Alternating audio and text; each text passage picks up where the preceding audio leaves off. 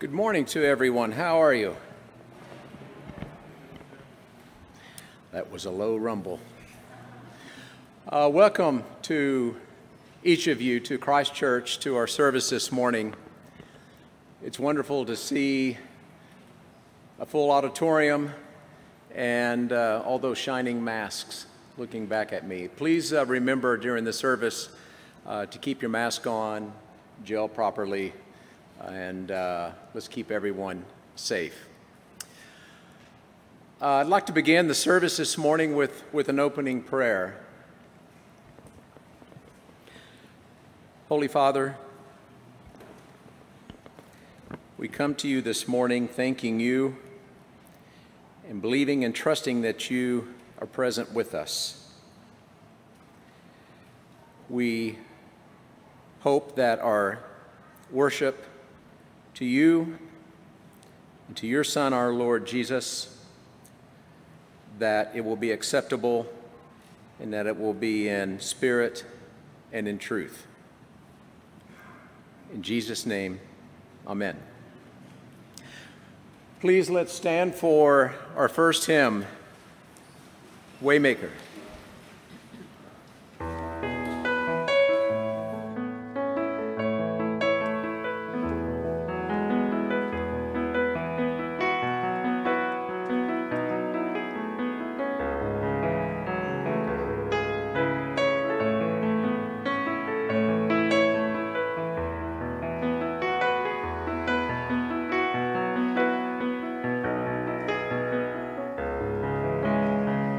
You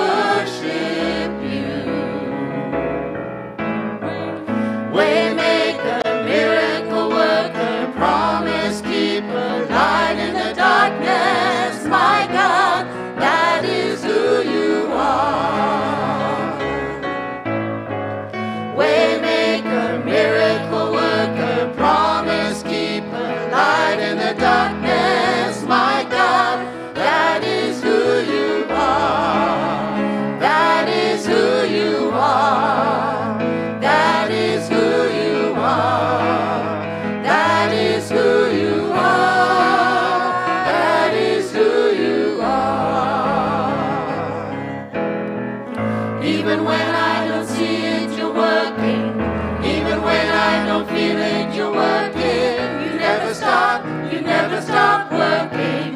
You never stop working. Even when I don't see it, you're working. Even when I don't feel it, you're working. You never stop working. You never stop working. Waymaker, miracle worker, promise keeper, light in the darkness, my God, that is who you are. Waymaker, miracle worker, promise keeper, light in the darkness, my God, that is who you are.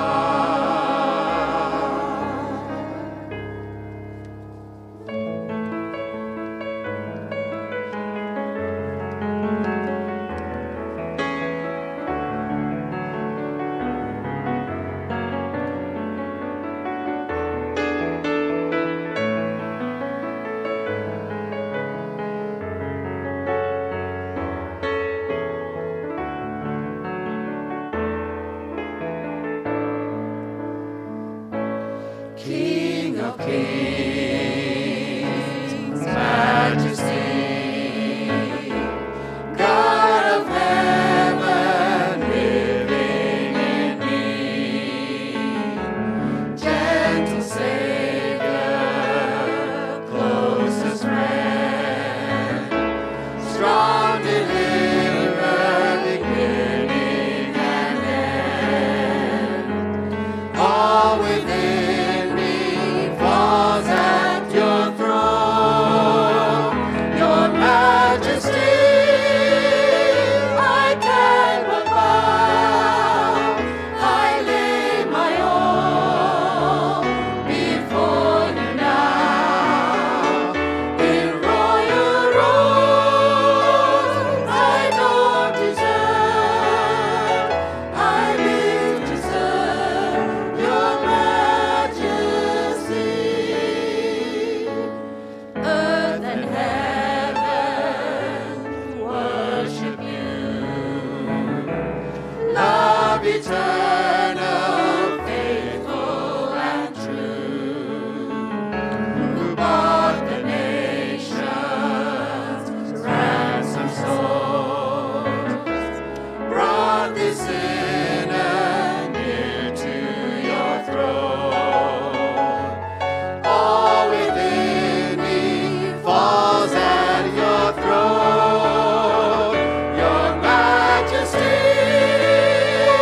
I cannot bow, I lay my all before you now, in royal robes I don't deserve, I live to serve your majesty, your majesty, I cannot bow, I lay my all before you now, in royal robes I don't deserve, I live to serve your majesty,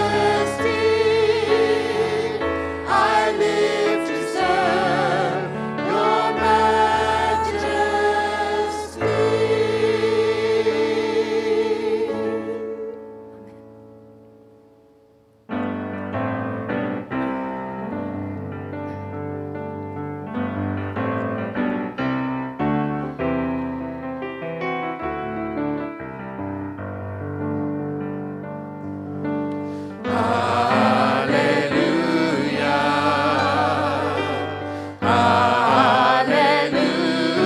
Hallelujah, for the Lord God Almighty reigns.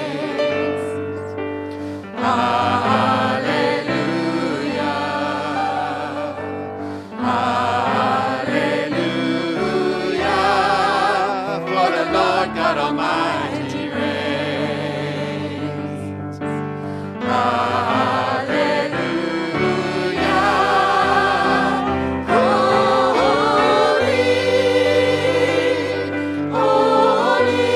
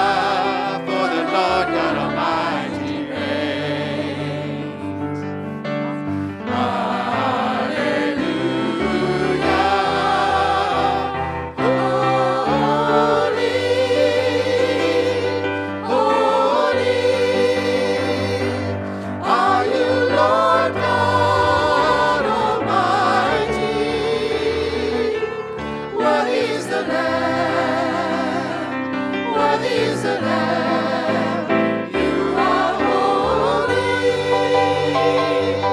holy. Are you Lord God Almighty? Worthy is the Lamb. Worthy is the Lamb. You are holy, holy. Are you Lord God Almighty? Worthy is the Lamb. Worthy is the Lamb. Amen.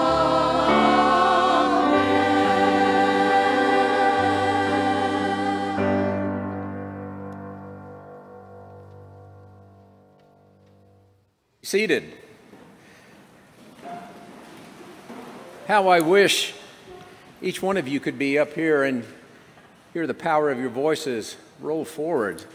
It sounds a lot better up here than it does sitting from the back, trust me. Let's each of us prepare our hearts as we collectively enter a time of prayer.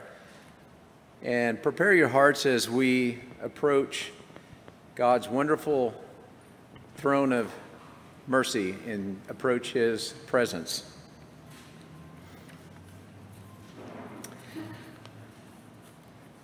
Holy Father, we have assembled together this morning by your gift of faith that you have given us through your Son, Jesus. We approach your throne of grace with boldness, knowing that you hear us, Lord. Through the gift of your Son and what he accomplished in his death, you brought him through death and out the other side to new creation, to a new covenant, and to a new world. And it's by this gift of faith that we believe him and we trust him, that he too will raise us up on that day. Father, we want to bring before you the names of people that we know who are sick among us. They need your help of healing, comfort, and encouragement.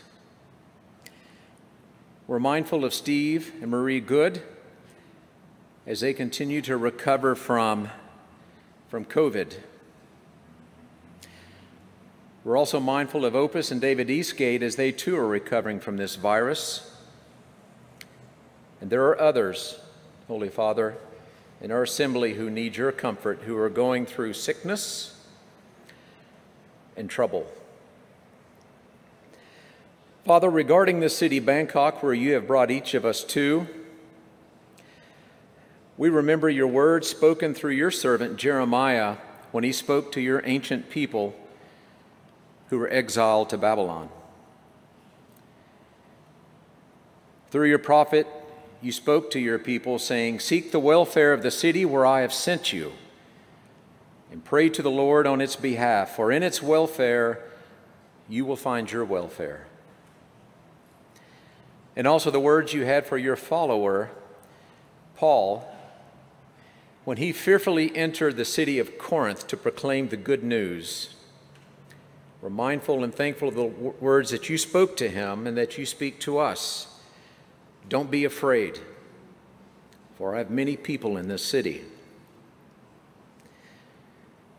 Father, we pray for Bangkok and for the city's welfare and our welfare as we live here. We too believe that you have many of your people here. Therefore, empower us to proclaim the good news in Bangkok and to use each of us that we may help find your scattered children to bring them home. Lord, we know in this world we have trouble. If it were not true, you would have told us. You comfort us by your word, saying, "Don't be afraid. I'm with you, even to the end of this age." We wait for you, Lord Jesus. We long for your appearing, when you will set all things in the right and make all things new with your promise. For the former things death, sorrow, weeping, and weariness will all pass away. To hear your voice when you say, "Look, I am making all things new." We long for that day, Lord. For the sun, the noonday sun is hot and the nights are long. We lay our prayer and our requests before you, Father in heaven. And it's in the name of your Son, our King Jesus. Amen. The first Bible reading is from Nehemiah chapter 6, verses 1 through 9.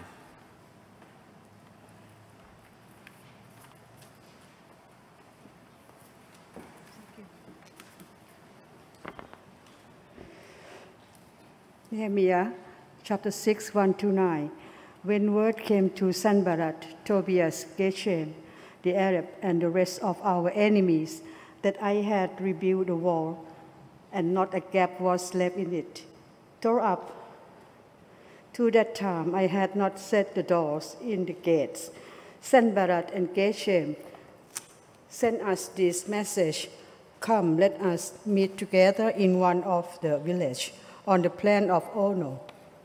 But they were scheming to harm me, so I sent messengers to them with the reply, "I am carrying on a great project and cannot go down. Why should the work stop while I have to let to it and go down to you?" 4 times they sent me the same message, and each time I gave them the same answer. Then the 5th time, Sanballat sent him aides to me with the same message, and in this time was an unsealed letter in which was written, "It is reported among the nations," and Geshem said, "It is true, that is, you and the Jews are plotting to revolt, and therefore you are building the wall. Moreover, according to their reports, you are about to become their king, and have even appointed prophets to make this proclamation about you in Jerusalem. There is a king in Judah. Now this report will get back to the king. So come, let us meet together." I sent him this reply: "Nothing like what you are saying is happening. You are like making it up out of your head." They were all trying to frighten us, thinking, "Their hands will get too weak for the work, and it will not be completed." But I pray, God strengthen my hands. This is the word of the Lord.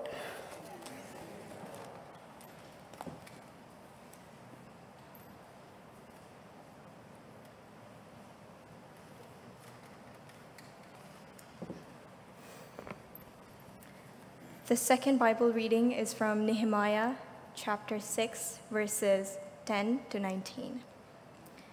One day I went to the house of Shemaiah, son of Delaiah, the son of Mehetabel, who was shut in at his home.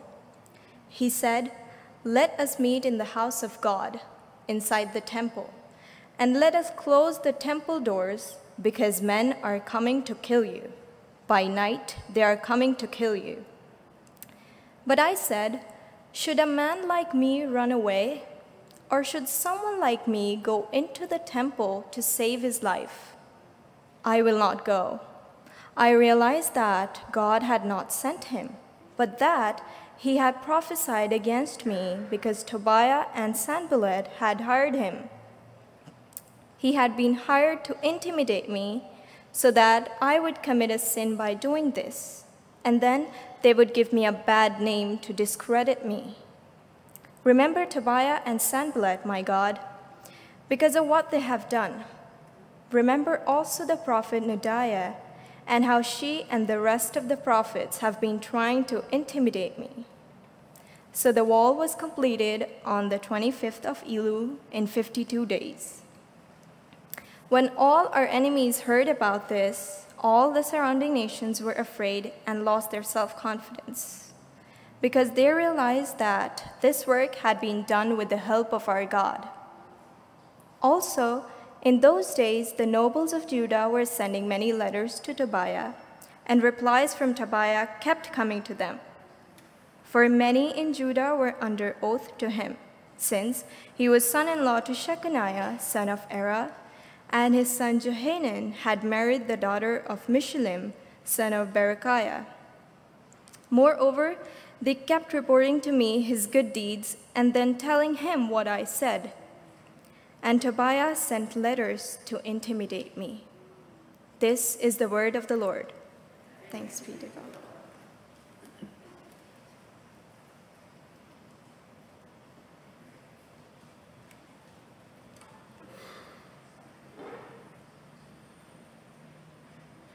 Good morning. I am happy to be able to share with you this morning, and I'm thankful that Vicar Matthew has chosen this whole theme with Nehemiah over the past weeks and the coming weeks. And just to tell you, about 5 weeks ago, he asked me if I would try to tackle this passage, and I've worked on it. At one time, I had about 12, 14 pages of notes, and my darling wife said, "Are you writing a book or a sermon?" And I tried to reassure her I was doing a sermon. And so I've eliminated, and I've even done like the Apostle Paul. I've written it in big print, so you might see it. So even though I have about 9 slides this morning, it's in big print. And it's for our good. I have a number of illustrations here that I'll get to, but I want to start first this morning with a little quiz, just to make sure you're all on your toes. Anybody can tell me how many books in the Bible? How many books in the Bible? If you're from America, you should remember, because there is a highway from Chicago down to Los Angeles that's very famous around the world called Route 66. 66 books in the Bible. Now, what is the sweetest mountain in the Bible?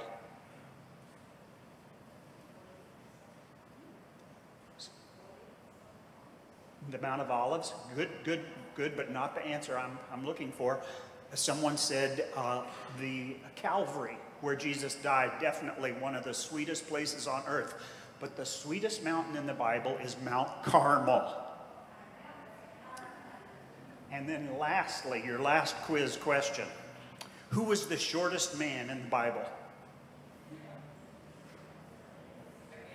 Zacchaeus? No, it wasn't Zacchaeus. Who else? What about the man that wrote this book? Nehemiah. Could it be? No, it isn't him. There's one shorter than Nehemiah. Job's friend Bildad the Shuhite. Oh, it's almost an old vicar joke, isn't it? I'll try to leave those alone.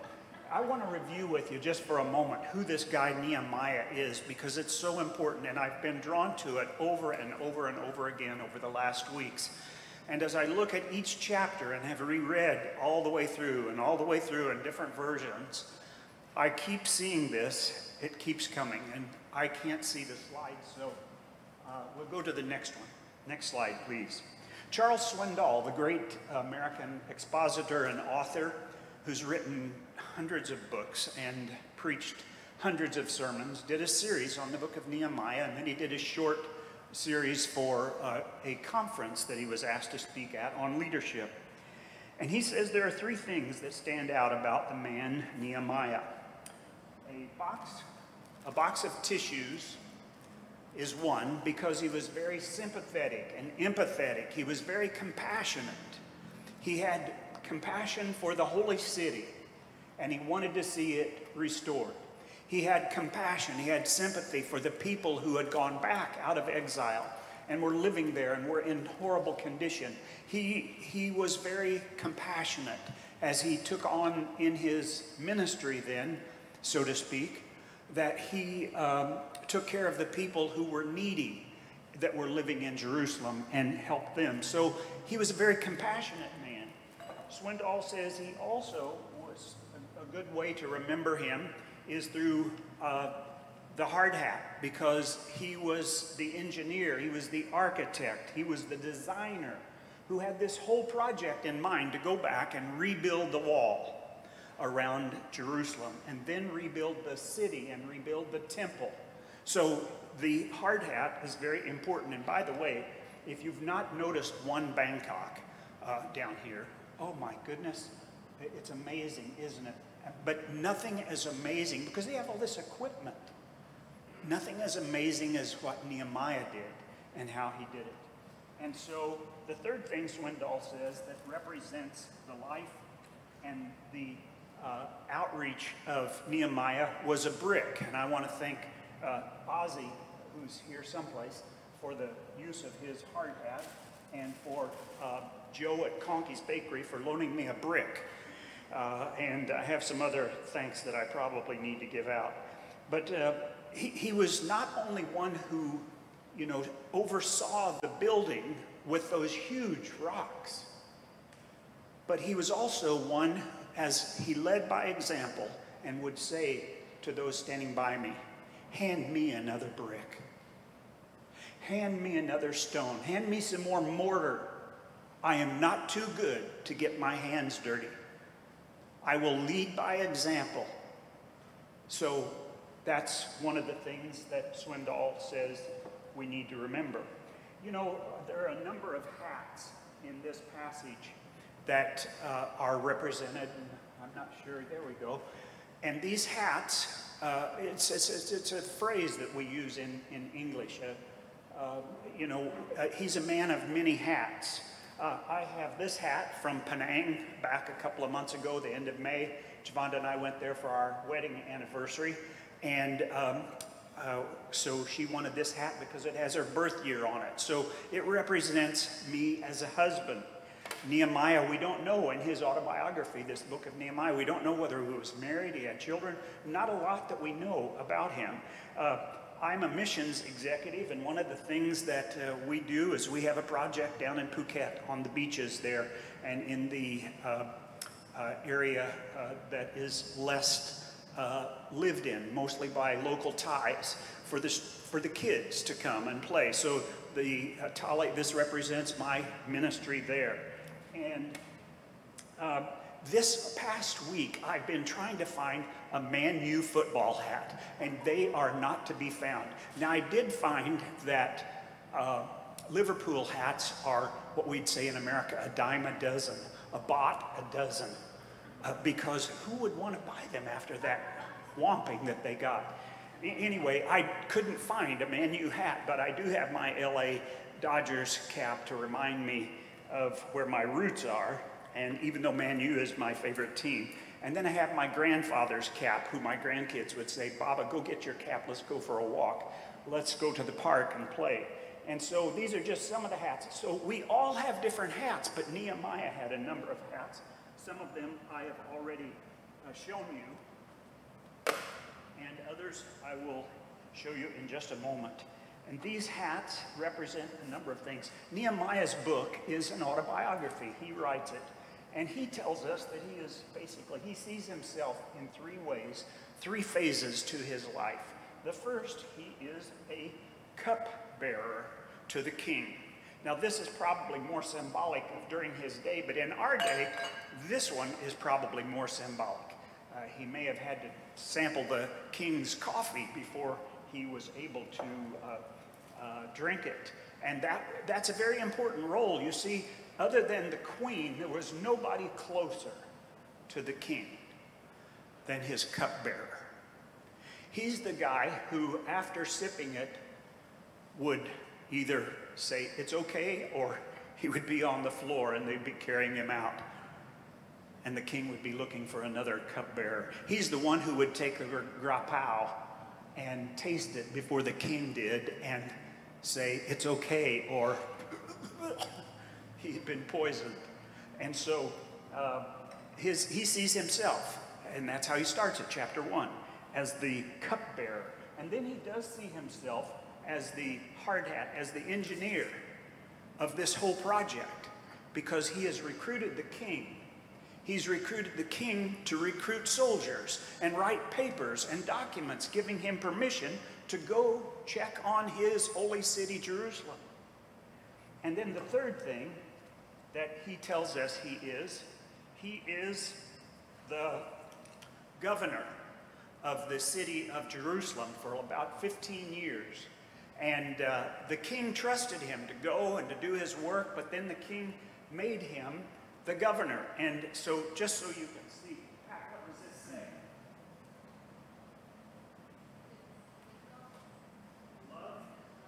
Love the gov. So today I'm your gov. So you have to love me today, okay? No matter what I say, even though it may not, you may not be happy with it. But the Lord Mayor of London has a hat that he wears to certain things, and Fari and Amir made this for me. It would have taken her months to make a hat like the Lord Mayor of London, but his medallion, that's a little easier. The Star of David and Love the Gov Jerusalem is what he tells us his hat is during that last portion of his life. In addition to this, he was also a soldier, and we could use a sword to represent that. He's a God follower. He is, in almost every commentary that you read, he is a layman. He is not a priest like Ezra. He is not a prophet like Jeremiah. He is a common man who has compassion for his city. And unfortunately, from chapter 2 to chapter 13, he encounters fear and intimidation, and the people encounter fear and intimidation. Jeff's prayer this morning talked about fear, and how we shouldn't be afraid. He even quoted some of the verses that I've had in mind as well. The songs we sang point us as followers of God not to be fearful, and yet the world we live in is such a fearful place. Well, another thing that he was, not just a man of God in that he was into the Word. He knew what God's Word said. He was a man of prayer. I have a kneeler here from our church representing the fact that he devoted himself, he committed himself, he gave himself to prayer. And when you look at it, the big picture, the greatest tool we have against fear is that last one, prayer. Are you feeling fearful? Are you feeling like you need a lift from the Lord? Then pray. He was not a priest like Ezra, who is in the latter part of this book, but he is not a Pharisee, he's not a scribe, he's not a Sadducee. If you put that in our terms, he's not a member of the PCC. He's not in the Archdiocese office in Singapore. He's just a common guy who has compassion and obeys God when God gives him this task of rescuing his city. The world is plagued with fear this morning. Oh my goodness. Intimidation by governments, intimidation by Satan. Nehemiah says this himself. From Satan, my enemies, my friends, my religious leaders, and the politicians all have tried to intimidate me and put fear in me and put fear in the people. Almost 50,000 have now returned to the city of Jerusalem. So today, if we went out for coffee afterwards and talked or had lunch, some of these things might come up. Inflation. There's a lot of folk who are fearful of inflation. COVID. Still, the fear of COVID is amazing. Now we have a new monkeypox. Fear. We mentioned China in Asia, and there's lots of talk about fear. We mentioned Russia around the world, and there's talk of fear and famine because of Russia, and drought that has set in and causing many fires, global warming and climate change. Those things are all fear. And the way that I get around the global warming and the climate change fear, although I believe that we as Christians are stewards of our earth and we should take care of it and we should do what we can. When I go to Phuket and I swim at the beach at Bangkok, I'm always coming back with plastic bags and bottles. And Kunje, the owner of the little resort, what you're out cleansing the ocean again. Don't you know it'll be back? It might be back, but I at least have taken this much out. So I'm all for our being aware of the climate and doing our best as God's stewards. But I also am reminded what Peter says in 2 Peter chapter 3, verse 10. But the day of the Lord will come like a thief in the night, in which the heavenly bodies will melt with fervent heat. Both the earth and the works that are in it will be burned up. The only thing that will last are those who follow and obey Jesus Christ. The earth isn't going to be here someday, if I take this literally. But that's another fear now, isn't it? Oh my goodness, maybe this is God's way of ending the earth, of the ushering in the second coming. If so, I have another thing to be concerned about. No, you don't, if you have the blood of Jesus Christ on your heart and on your life. It may be the end, but it may be, I'm not saying it is. I'm not saying it's even my opinion. I'm just saying something to think about and to help us focus on more important things. And that's what we're trying to do today, looking at this. Jesus says, with all these fears, that my peace I give you, fear not, do not be afraid. This phrase about fear applies, is it 40 times, at least 40 times in the scripture. This doesn't even count the ones where Jesus talks about don't worry. When you're fearful, read God's word. When you're fearful, go to him in prayer. Don't let the circumstance around you cause you to be fearful. They're fear mongers. And they are many, even in the book of Nehemiah.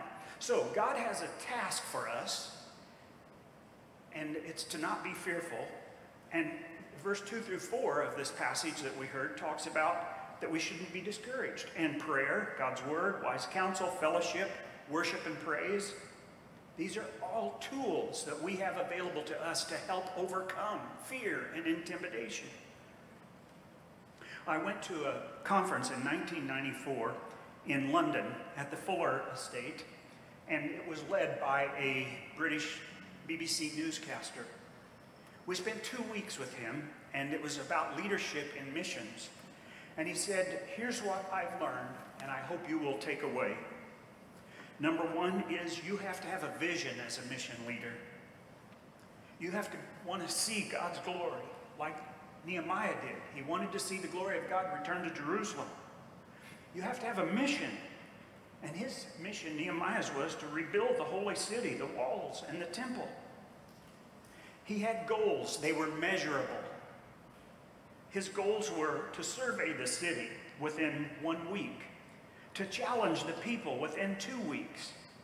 His objectives were to secure the city, to protect the people, to restore a sense of pride and normalcy. And then finally, number 5, he had a strategy. Nehemiah's strategy appeared to be, at least at this point, he'd assigned work teams, he'd assigned security teams. He had even developed a warning system, a warning siren. He had one of the guys who played the, what's that thing called? I can't remember. Anyway, it's a big horn. It's a horn of an animal, and you play it, and it sounds, you can hear it everywhere. And so he had this, this guy walked with him, and so if they saw an attack coming, he was to blow the horn, and all the people were to drop their bricks and pick up their swords. Go to the wall, protect the city. It's easy when you have a strategy, and you have all these 5 to say yes to projects that are problems that come your way, but also to say no. And that's what I had a difficult time with for a long time, saying no. I heard all of these heart-wrenching requests. How do you say no to that? By having a strategy. that helps keep you on task. And that's what Nehemiah did. Each time they came to him and said, oh, you must meet with us. No, I can't. I'm doing a great task for the Lord. He's called me. It's more important than meeting with you. Last week, I got an email from a foundation in America asking for me to send them some information about how they could support our ministry in Thailand. And so what I did was I copied and pasted our mission vision and our mission statement, and sentence number 3 was our mission strategy. The next morning, from the administrator, the director's secretary, I received this note. Gary, the director and the board are thrilled and excited about your strategy and about your mission. Expect the first check next month. Now, I didn't have to do a lot of work because I'd already thought it through. I already had it written down. I was already on the page and prepared for that. So was Nehemiah. He was prepared for them. He was prepared for the fearmongers. He was prepared to, when they came at him. We need to be discerning, and I think we're at a different slide, I'm not sure. If something is said, we need to be like Jeremiah. We need to match it with the scripture. And if it doesn't match, forget it or ignore it.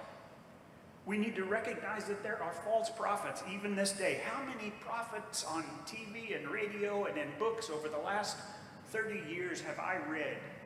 And now they're on their 5th prophecy about this is the end, this is the end. Oh, Russia's the end. Oh no, China's the end. Oh no, global warming is the end. Oh no, this war in Russia is the, no.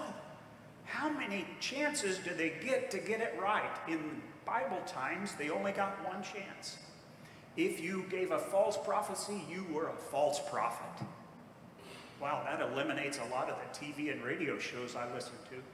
A lot of the podcasts, doesn't it? But Nehemiah was able to recognize that. He knew that Jesus would be saying nearly 500 years later, watch out for the wolf in sheep's clothing. Nehemiah says, Satan, our enemies, my friends, the prophets, the religious leaders, they are out to get us. And we need to remember then, thirdly, God is bigger than the task he gives us. Don't let the task cause you to be intimidated. Don't let the task make you fearful. Look at what Moses, Daniel, David, Solomon, Esther, and all the others did, but look at especially what Nehemiah did. He recruited the king. He traveled more than almost 1,000 miles to go from Babylon to, or Persia to Jerusalem. Took months to do that. And show this map of, there we go. Unfortunately, this map isn't big enough, but down in the lower, right in the middle, it says Christchurch, Bangkok, and that blue strip down on the bottom is Saturn Road and the canal out here. So from the corner out here, if you were to walk all the way down Convent to Saladang Soi 2, turn right, go down to Saladang Soi, turn right, and come out on Saturn and walk back here. That's 2 miles. That's how much wall Nehemiah and the people built. It's impressive because they didn't have all the cranes and everything that they have in one Bangkok. But it's nothing as exciting as this. Richard, come. You go that way. These are my friends from Brazil. They didn't know they were going to have to be involved today. The wall that he built was double this big in width. Can you imagine? Nearly 25 feet deep. And if you look at the ceiling in Christchurch, you'll see how tall the wall was at its highest point. He did this in 52 days. He didn't need Bank One or Bangkok, and he didn't need all the tools and equipment and everything they have. He had God. He had a big task, but he had a bigger God. He could have been intimidated, he could have been fearful of the task, but he wasn't. It's amazing what he did in 52 days. Now, look at how they did it. How Nehemiah did it. He did it with persistence, consistency, delegating, allowing volunteers to buy into the program, not micromanaging them. He had one of the men say to him, Nehemiah, I'll take the wall and repair it from my front door down to the sheep gate. And I'll have my servants and my workers and my friends and my family. We'll take that part. And Nehemiah said, no, I had a different plan for you. No, he doesn't. He says, great. You know why he agreed with this guy? Because if my house were being right by the wall, I'd want to know it's secure. I'd want to know it was safe. It was strong. And so he allowed them to do this, knowing that they would take pride in their work. Well, he had this vision. They caught the vision. They stayed focused. They stayed on task. They knew their vision, their mission, their goals, their objectives, their strategy. And what happened? At the end of this chapter, and from the rest on, they have these praise meetings and prayer meetings and worship events on this 20-plus foot wide wall. One choir at the top went one way, one went the other. Can you imagine the music that they heard around this 2-mile rectangular wall? God gets the credit. He gives God the credit. Matthew chapter 5, verse 16, Jesus said, you're the light of the world and the salt of the earth. Do these good works so that your heavenly Father will be glorified. Why? Why did he take pride in what he did, even though he wasn't a priest, even though he wasn't a prophet? Because he knew that his task, first and foremost, was to follow God, be obedient. Our hope and our help this morning is from God. And God is bigger than any task, bigger than any intimidation, any fearmonger. Don't let fear and rumors, there's one of the translations, a couple of translations actually uses this phrase rumors a number of times here. The Twitter rumor mill, the Facebook rumor mill. Even some of our media have become rumor mills, according to the BBC over the past couple of weeks, and their account of what's happened with this interview with Princess Diana. Same thing happened in America a few years ago with our #1 newscaster. So we have to be able to be discerning and look beyond that. I have a picture, I did have a picture on my wall in my office in America for a number of years until I gave up my office. It was taken in January 2005 near Calock on the coast here. I had a group of 7 volunteers that had come from America to do rehab and help following the tsunami just 1 month prior. Our task that few days was to go into Panam Kam, the fishing village that had been half destroyed. Half the residents were never found after that morning. Half survived. So our job that day was to clean out this house that was full of mud and bricks and broken glass and see what repair would need to be done. We noticed that morning a little boy walking back and forth, about 8 years old, in front of where we were working. He had this sack he was carrying behind his back. His shoulders were slumped, his head was down.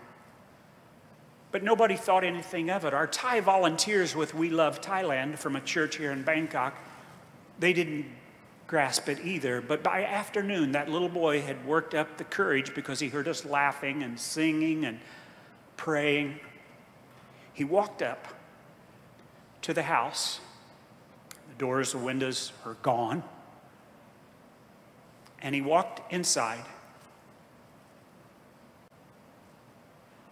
You could see the fear in his eyes, in his face. You could see, he was lost. So we asked one of our Thai volunteers, find out what's going on with this little guy. Eventually he confessed. Since the tsunami had hit, his house disappeared. His parents disappeared. His brothers and sisters disappeared. And he had eluded those who would help him because he was afraid. Fear's an awful thing, isn't it? And so I told the Thai church leader, you must find a home for this little boy. Now, our task that morning was to clean out physically that building, to clean it up, prepare it for the family who was hoping to move back in, what family was left. And all of a sudden, a spiritual building of a wall that we hadn't expected was now needed. We had to stop and build around this little boy's life. Sometimes it's okay to get off task and to put the strategy aside when needed. But it's there for a purpose. But that day we knew we had to leave it behind. So how do you overcome fear? How do you overcome intimidation? Jesus says in Luke chapter 10, verse 2, as he sends the 70 out to do mission and ministry, he says, the harvest is plentiful. The laborers are few. Get this. The ultimate strategy, no matter what we're doing for God, the ultimate strategy, pray therefore, that the Lord of harvest will send forth laborers. What's the answer to the fear and intimidation? There are a number of things you can see in Nehemiah's life. But the one that stands out in almost every chapter, he did it twice in this chapter. He stopped and prayed. Let's do the same. Thank you, God, for this morning, for this time. Be with us. Help us to put prayer at the priority point. Make it the strategy for every situation and circumstance. The answer to all our fears and to all our tasks that you give us in Jesus' name. Amen.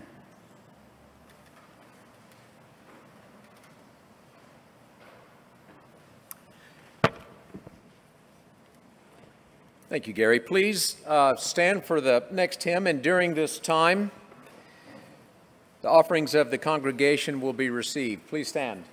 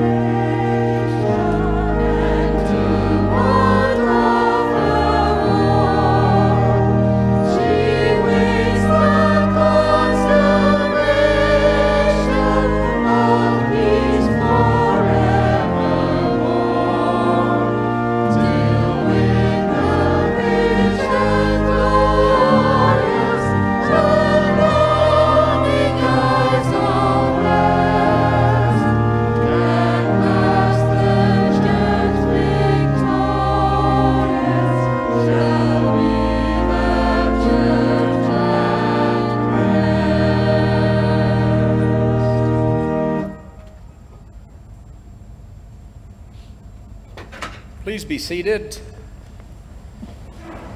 or if you have better knees than me, feel free to kneel during our time of prayer. As we come before our Father in his throne to ask that he may purify us in our hearts and wash away all those things that we've transgressed or cause us to feel stuck. Together, Almighty God, our Heavenly Father, we have gone our own way, not loving as we should, nor loving our neighbors as ourselves. We have sinned against you in thought, word, and deed, and in what we have failed to do. Father, forgive us. Help us to love you and our neighbors, and enable us to live for your honor and glory. Through Jesus Christ our Lord. Amen. Now, I would like for everybody to stand as we recite the Creed. Creed is an old word we don't really use in everyday language, but these words that we say are true, and it's his promise that he gives to each of us. Together, Christ has died, Christ is risen, Christ will come again. Please be seated.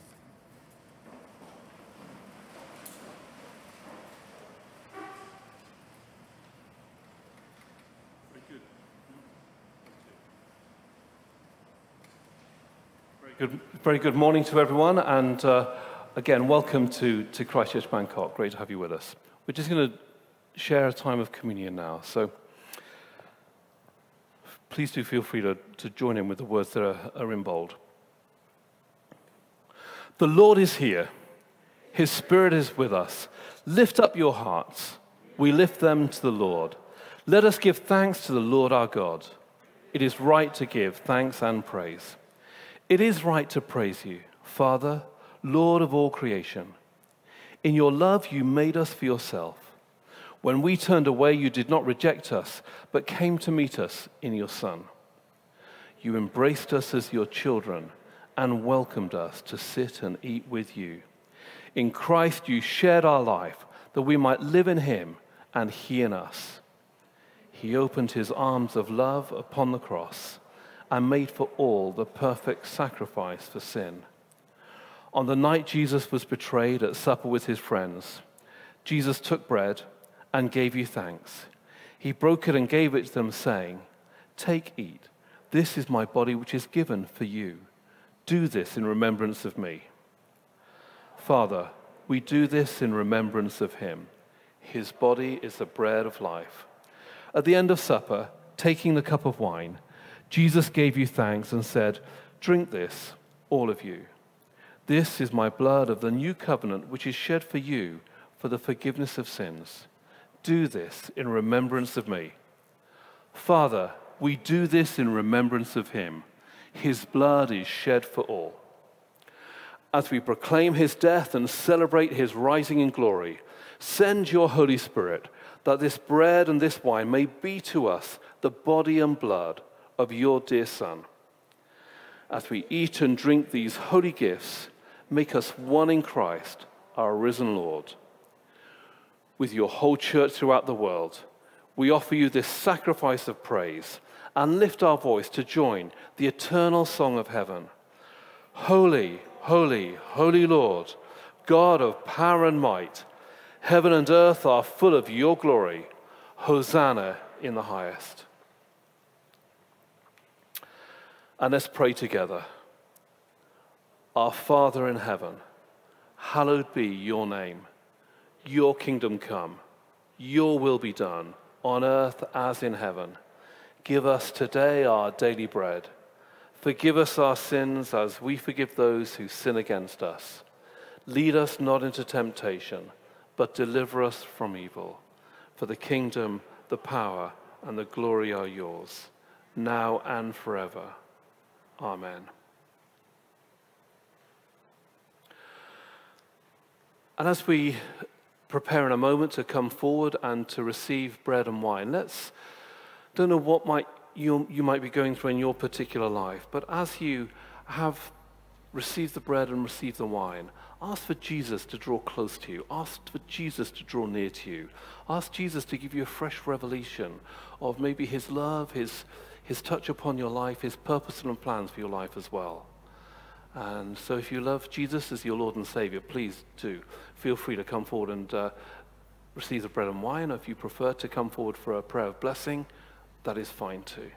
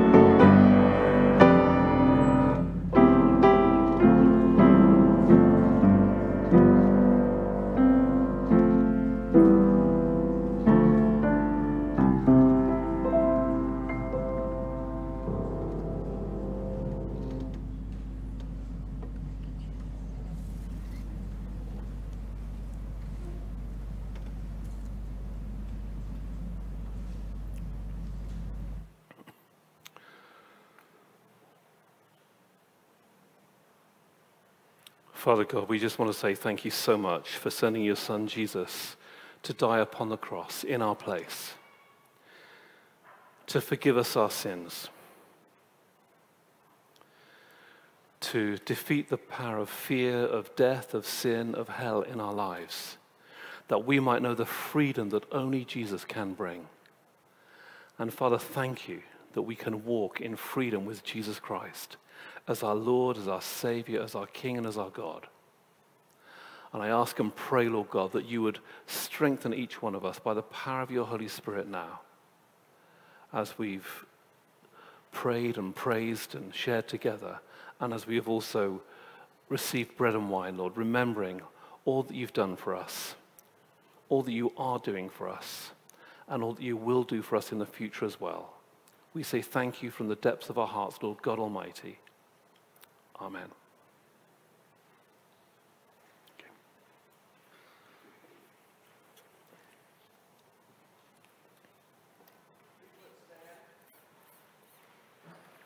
We sing, "All Hail the Power of Jesus' Name."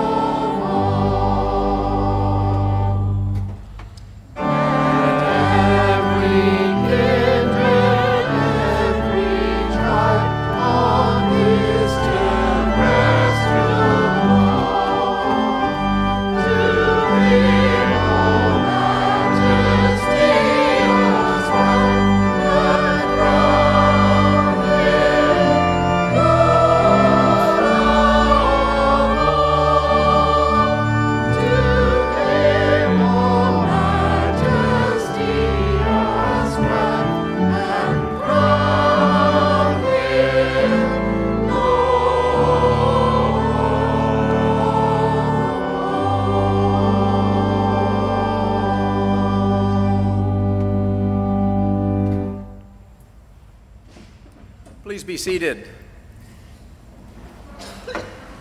Before I commence with the few announcements we have, I'd like to invite Matthew to come up and share with us.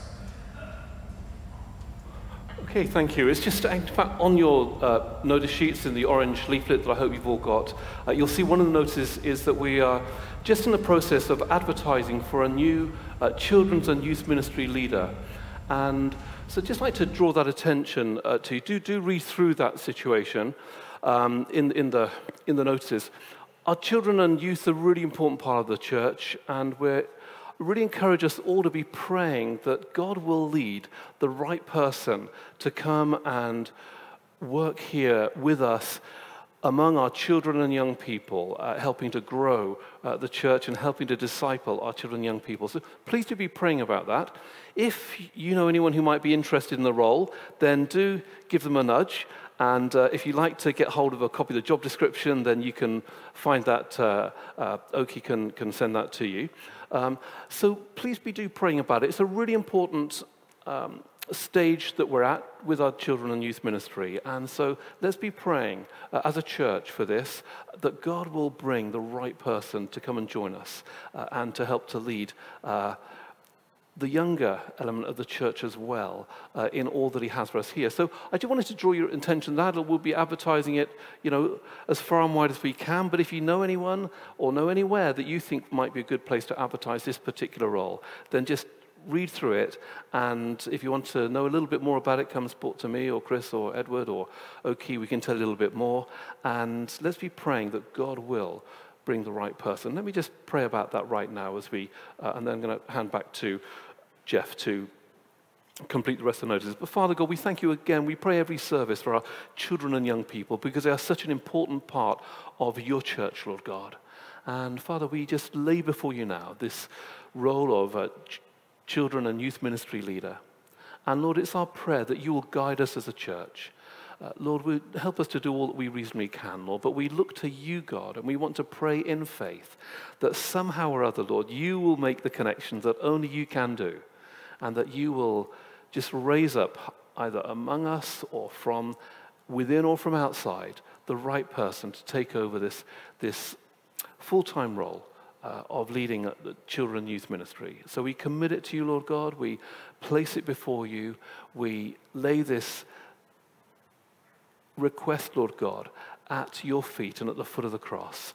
And we ask and pray that you might hear our prayers, pray to you in faith, and hear and answer us, and guide and lead the right person to come and work with us to your praise and to your glory, that we might see your kingdom built up in our church and in this local area to the glory of your name. Amen. Thank you, Jeff. Thank you, Matthew. Just outside the main entrance of the building here, you will find our welcome desk.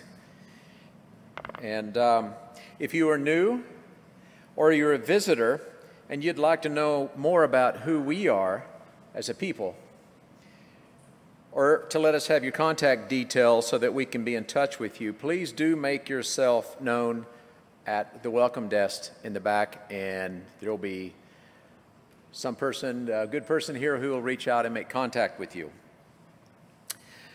We have a Wednesday Bible study every Wednesday.